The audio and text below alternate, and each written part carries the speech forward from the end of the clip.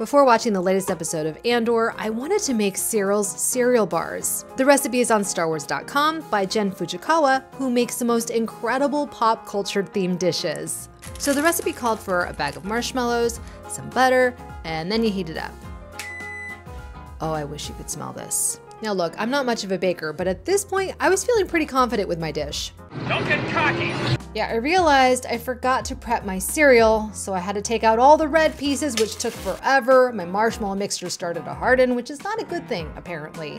But I stirred and whipped like Ramonda, waited for it to cool, and it turned out perfectly! And it tasted delicious. Syril's not the best deputy inspector, but I love his cereal bars.